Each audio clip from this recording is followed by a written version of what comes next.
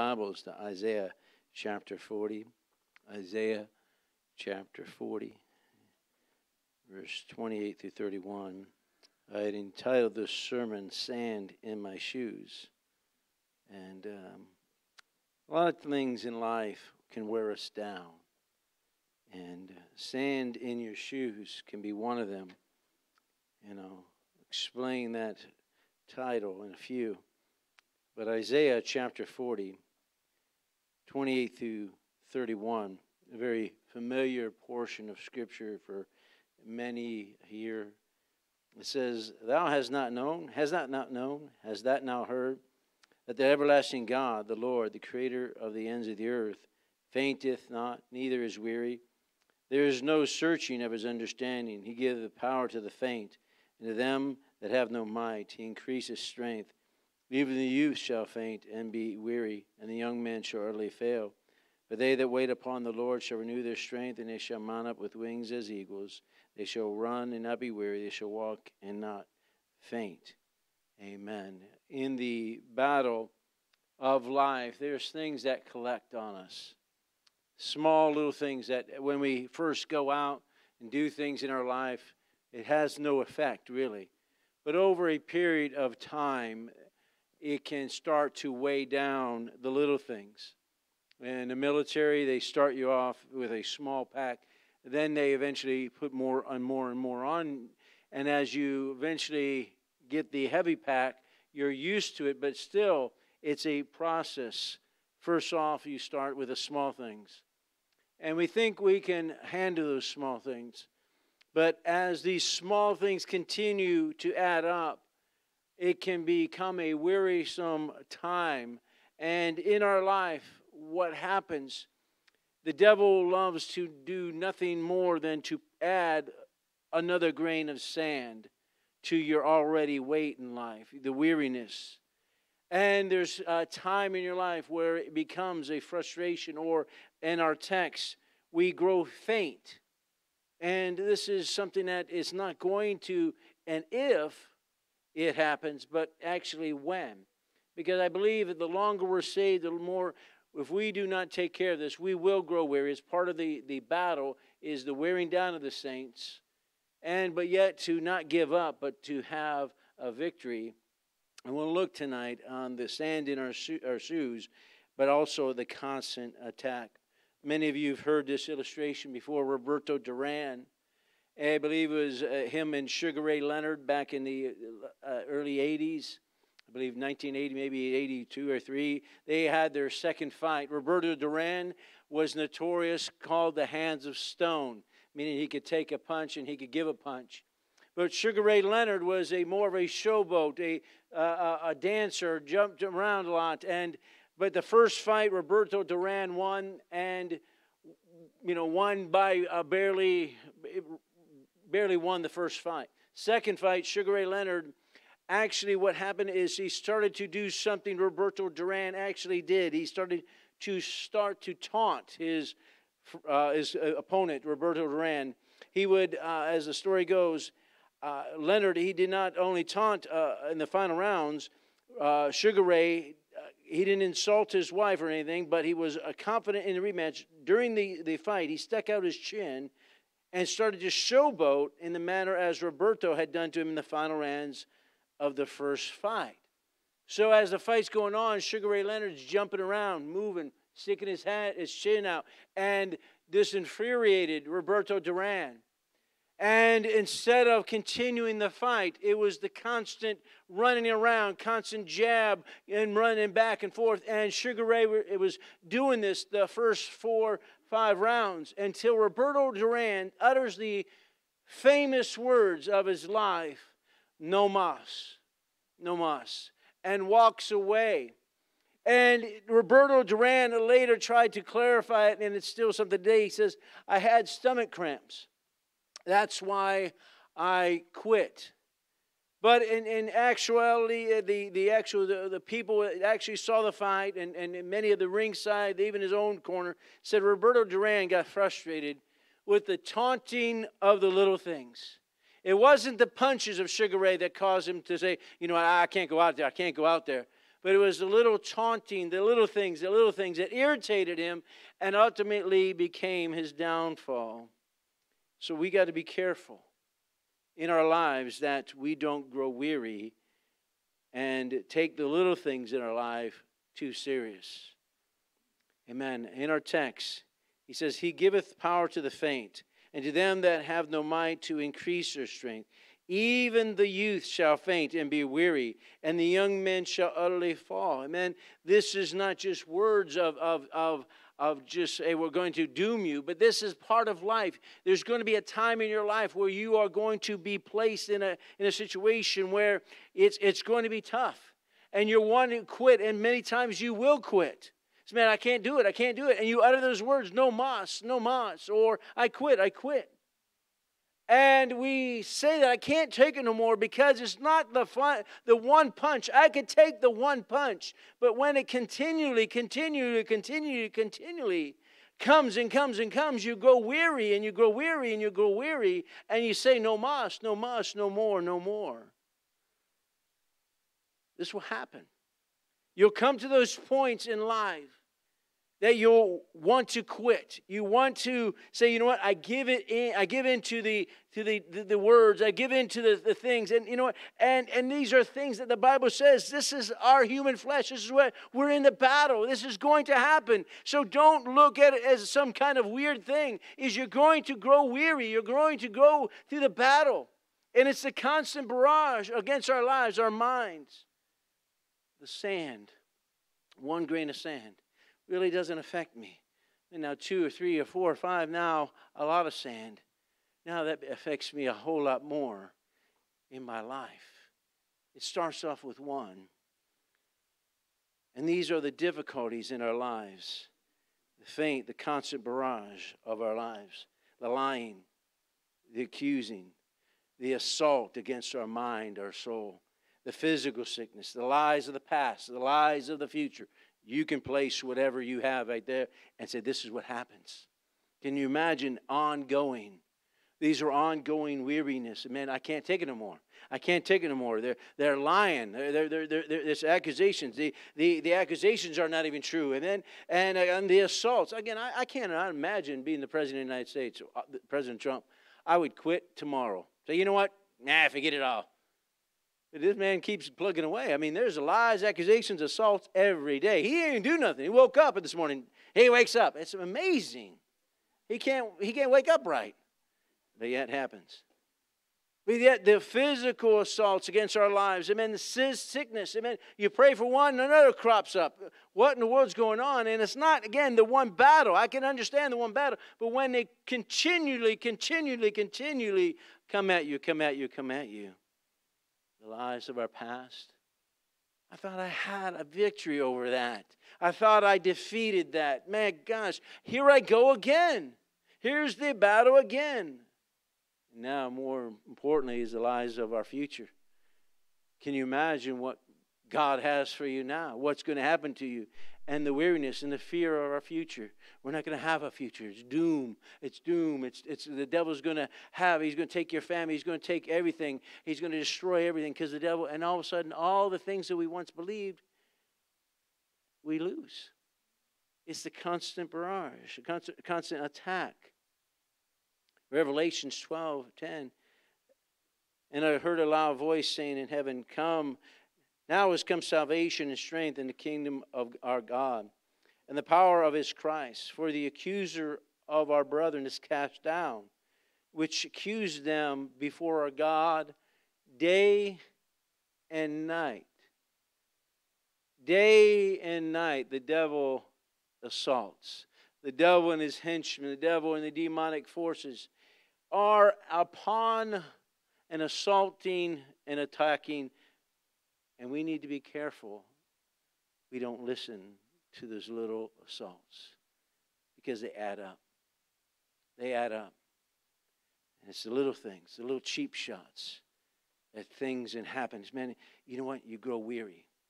You grow weary in those moments. They add up. Be careful that you don't keep them. You need to learn to let them go. the cheap shots that people say, the things that say, you know what, I got to let them go. I can't hold on to them. But what happens? We hold on to them. We hold on to the hurts of life, don't we? Where God, we say, you didn't help me here. You didn't help me here. You didn't help me here. You didn't help me. And we add all them up. Instead of just having one problem, we have 10, 20, 30 things in our pack. And now it becomes more of a burden because we're holding on to those things. And it surely becomes weary. One I can handle, but not 20 or 30. They become burdensome. See, holding on to little offenses, they're going to come. People are going to offend you. People are going to say things. But what happens is they hold on to these things. We hold on to these things. And they start to form us and shape us. And this is where people become bitter. People become bitter. And I always wondered how bitter people become bitter. Until I had an issue, I said, you know what? I need to really check my heart because I can see it. It's not one day, just wake up, I'm bitter. But it's over a period of time. It's over a period of time that a person becomes bitter. And I saw that in my own heart at times. Man, you know what? I need to be careful. Because I'm collecting all the things. I don't have a good filter system. And I'm collecting them all. I'm collecting them all. So one little violation, one little violation, one little violation, one little violation, one little violation. And next you know, I have a clogged heart. I become bitter. Things over a period of time have now caused me an offense. See, be careful what you listen to.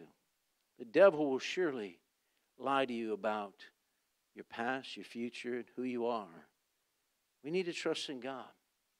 But we listen so many times to the little things, the lies. It can shape our life. There's a story, Peter Jenkins, in 1973, started walking across America with his dog. He walked some 5,000 miles from New York to Oregon. It took him nearly 6 years. During the 6-year journey, he was mugged, robbed 3 different times. He was stabbed 1 time.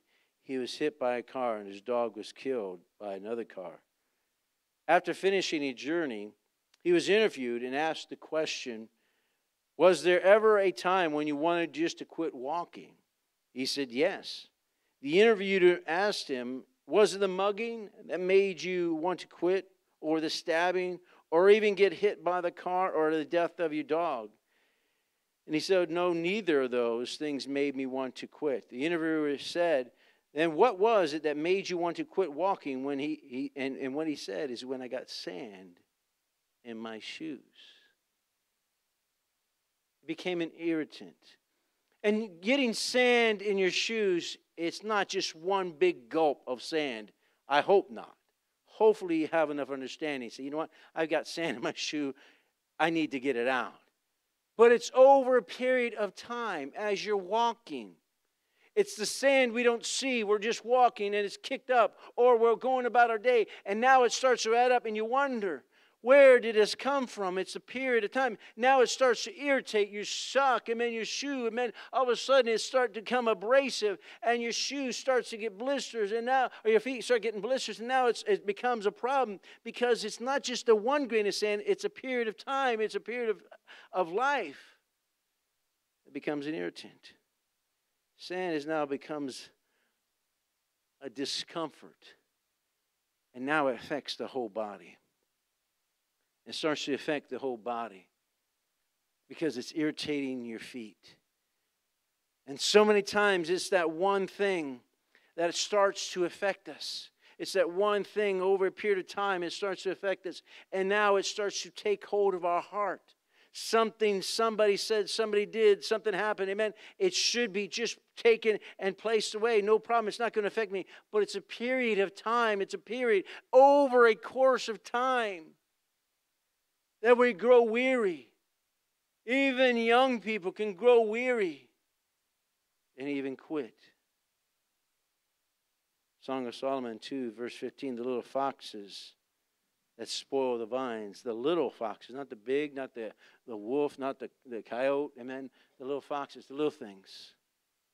The little things in life can have an effect on us. And it can take us out of the picture. 1 Kings 19, verse 12, Elijah, he wants to quit over simple words. over simple words that Jezebel says to him. She could have easily killed him, but he said, you know what, I'm running. It was the words. It was something said. And now it took hold of his heart. Amen. And these moments from great victory to utterly running in defeat. God had to redeem him. God had to help him. But many times in our life, it's the little things. It's the little things we never really dealt with. We just let them add up. Because, for one, they're little. I can handle this. No problem. That's just a little thing.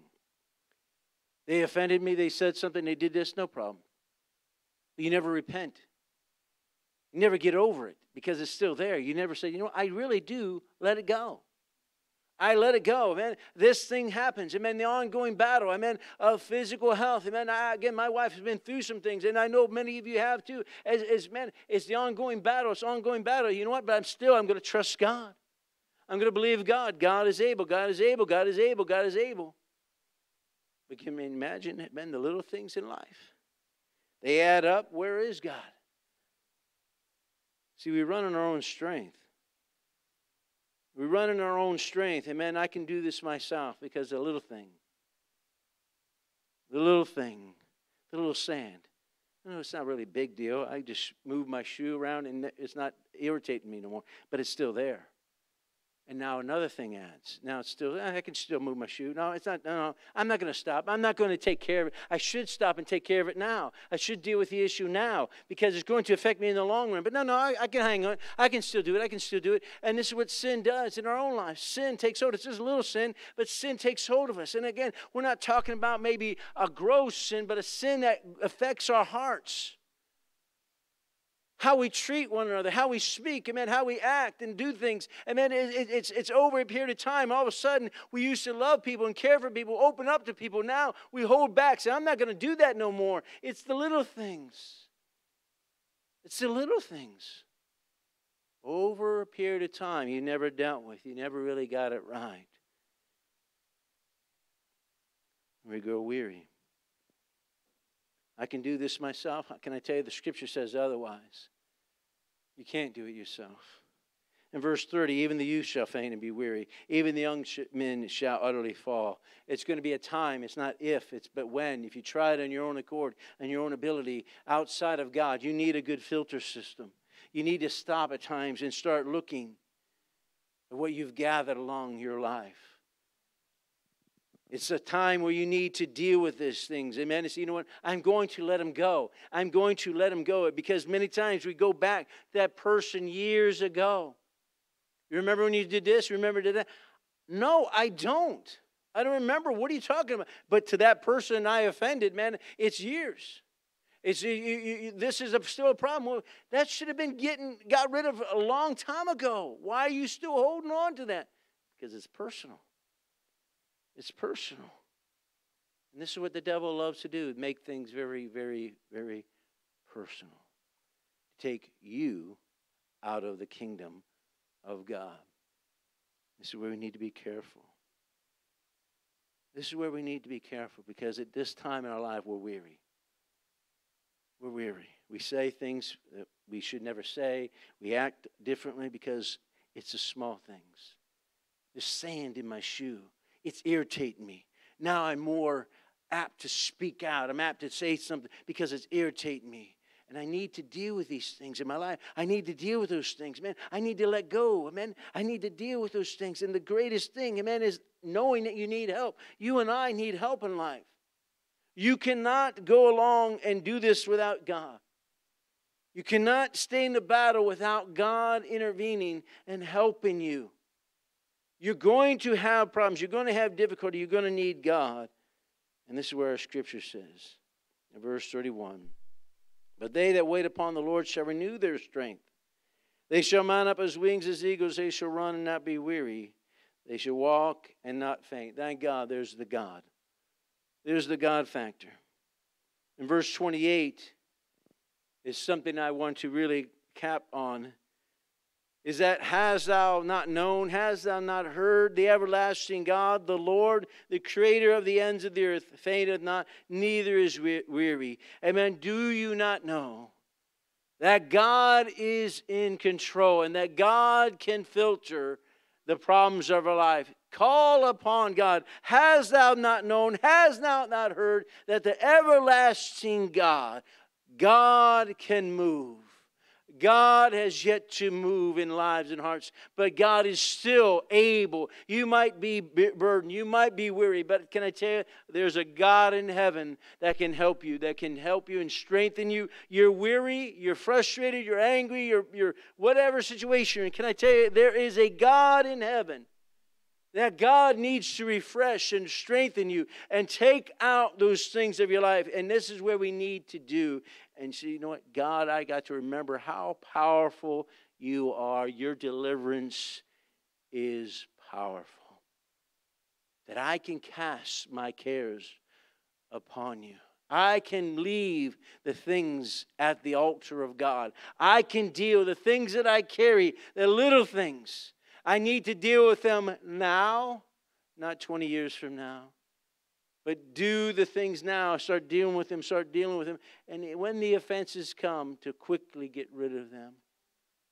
The easiest way for the longevity for this man, if he was ever going to do the 6-year walk, is that I'm sure he had to stop and empty his shoe. Because 6 years of sand, that has some impact. But I'm sure the only thing he had to do was stop and take off his shoe and shake it. Problem solved. Problem solved. Simple thing. Why would he continue to walk any further if it's an irritant to him? Why do you and I continue down the road knowing these things will be a detriment to us? What we need to do is stop, take off our shoes, and empty the sand, or deal with the issue that has affected us. We live in a generation that is quick to be offended. I'm offended. You're offended. And it's so quick. The word, you can't say things, political correctness, they're offended. But that, you know what, Christians shouldn't be easily offended. But we get offended. And we've taken on maybe the spirit of this world. So, you know what? We call them snowflakes. Oh, man, they're just melting. They're just destroying. No, don't be that person then. Learn to give it to God. So, you know what? I'm going to press in. God, I come to you. God, help me, guide me, direct me. Amen. I got to realize that you're more powerful than my problems. You're more gracious than I've ever been. To me, God, I got to give it to you. I've got to trust in you. Amen. Job 38:4-5 says, where were you when I laid the foundation of the earth? Tell me, if you have an understanding. Who determines its measurements? Surely you know. Or who stretched a line upon it? And then God is asking Job, where were you? Tell me, explain to me when I made the earth. I wasn't there. When you realize that Scripture, who God is, we have no other choice than to go to Him. If God can build the foundation of the earth, and He doesn't need us to get involved, surely God can handle the little things of our lives that have added up. The little sins. God, change me. God, help me. If we would just stop and pour out the offense.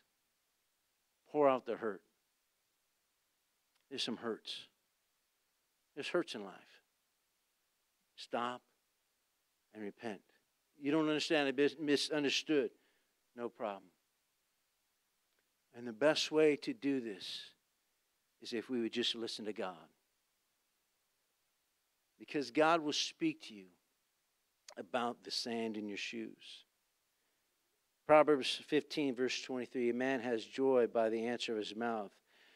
A word spoken in due season, how good it is.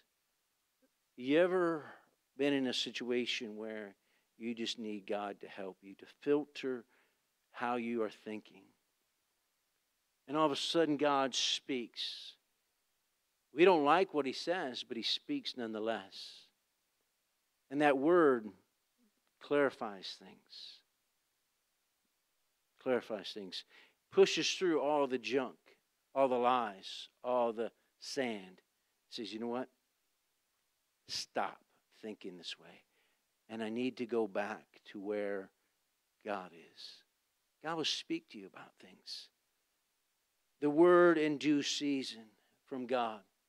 That's why it's important to come to church and be part of the things of God. Get around godly people. When the little irritants do affect us, man, to get it and bring it to God, because God will speak to us.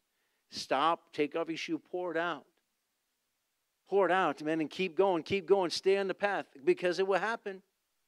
It will happen. Offenses will come. You'll grow weary. It will come. It will happen. But what keeps you and I have that voice of God saying, you know what? You're going to make it. Don't die on the wrong battlefield.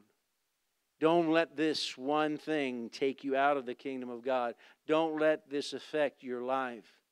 Don't let this hinder your walk. A word in due season. Oh, how good it is. It's like pouring in the oil in the wine. It's that word that clarifies all of our blurry thoughts, all of our worries, all of our concerns. All of a sudden, that word in due season, all of a sudden becomes, the light comes on. I can see clear. I understand now, and it's refreshing my soul.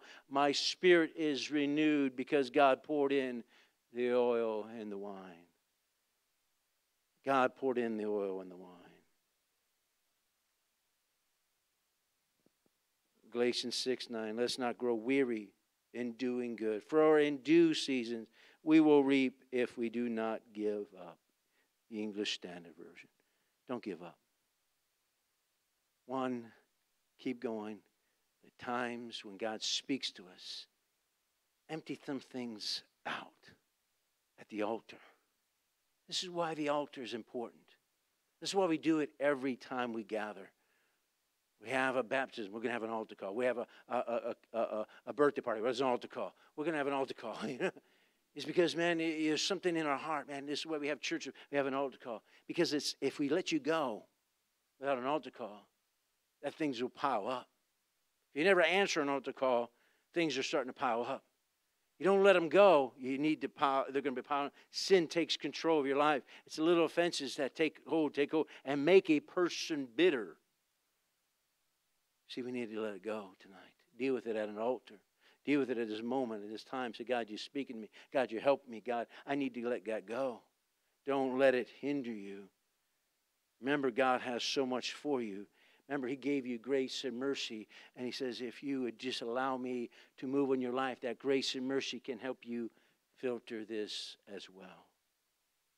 Taking off our shoes makes us more sensitive. When God called Moses, He says, take off your shoes, for this is holy ground. Taking off your shoes, we start to feel things. Because what happens in that course of life, our shoes, if you've been in the military, you gain calluses over the years of blisters, and it comes hardened. But God says, I don't want you to be hardened to me. Take off your shoes that you would hear from me. And once again, that hardened soul, that hardened issue can now feel again. You can hear my voice. You can be instructed. You can be guided. And God can refresh your spirit and not grow weary no more. Lighten your pack tonight. Allow God to minister, God to help you. Deal with some things. Not tomorrow, not next week. Deal with some sin. If sin's your life, man, deal with it. Respond to God. Say, God, help me. There's areas of our life that let bygones be bygones. I don't even know what a bygone is, but let bygones be bygones. But yet there's things, man, hey, I need to let go of things. Keep your accounts short. Let's keep going for God. Keep going for God, and God's grace and God's mercy can help us. You've got burdens, you got fear, you got worries. Can I tell you, come to the living God, and He will strengthen you. And we're able to have that breath, that second wind, that rushing wind to propel us to the end. God needs to help us and provide for us, and He will, if we would just come to Him and ask God to help us. Amen. I would like every head bowed, every eye closed in reference to God this night. Amen. Oh, the God who can answer. I love the scriptures when they say, but God. This and this happened, but God. This and this happened to this person, but God. And all through the scriptures you can find those statements, those scriptures that say that word, but God. The enemy came against me, but God. And in those moments I love because God has the upper hand. God is able to move. And maybe even tonight you look at yourself, you see your situation. God, I've never responded to your grace, your mercy. I never asked you to be the Lord of my life. And I think right now, God, I don't know if I'm even worthy. But God. God, I'm beyond hope. But God can change your life this night. Can change you, set you free, give you hope. It's dealing with the issues of our life. It's dealing with those little things. It's dealing with sin.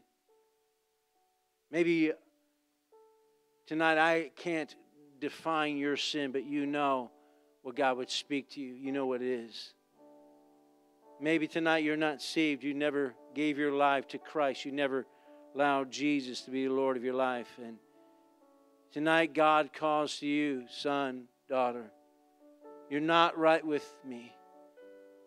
I've called to you. You rejected me, but I call yet again.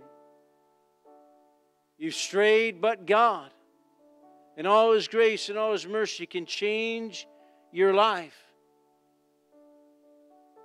But God can change you and set you free. And tonight, you never repented. You never gave your life to Jesus. I would love nothing more than to pray with you, to lead you in a prayer of salvation. That you might know Jesus as your Lord and Savior.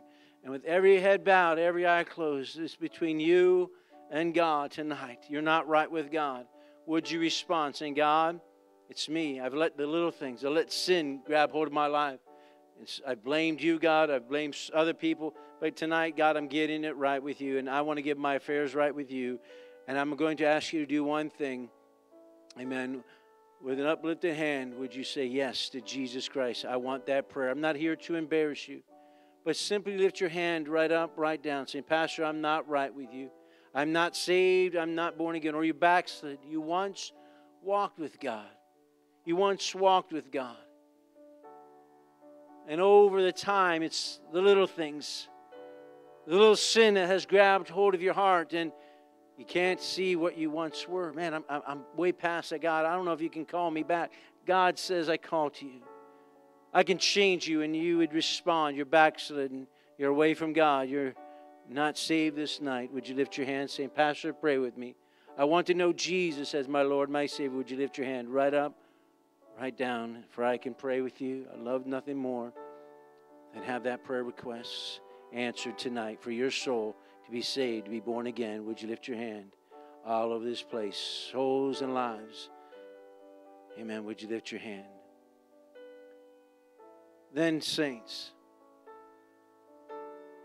it's the time of the assault. It's the straw that broke the camel's back. What do you mean a straw can do? No, it's the piling on. It's finally the straw. It's the one that I can't take it no more. It's because you've held on to things. You've held on to things. You've been hurt and violated, ripped off, and it's very, very real. But you've never dealt with the issues. Maybe you have, but you allowed it to build back up, and God would speak to you, son, daughter. Allow your account to be forgiven. Come to me. Pour out your sins, and that I might pour in the oil and the wine. And that you would receive a word in due season, not of discouragement, not of rebuke, but of hope. You've carried too many things, and God, I need your help. And that God would move on our hearts and our lives, that we do not grow weary, but we can have that strength that God promises if we wait and trust in Him. And God can meet us at this altar. We need to deal with this. God, help me. God, help me. And God can do that if we would just respond. Let's stand. Amen. These altars are open. Will you come and pray? Maybe there's an area of your life, some things, man, God, I just need to respond. God, I need to respond. God, help me. And let it go tonight. Pour out those concerns, those cares, those things that weigh us down, that irritate us, that vex us, that torment us, the fears we might have. And lay them at the altar of God and deal with these things. God, help me. I lay them at your feet, God, and help me this night.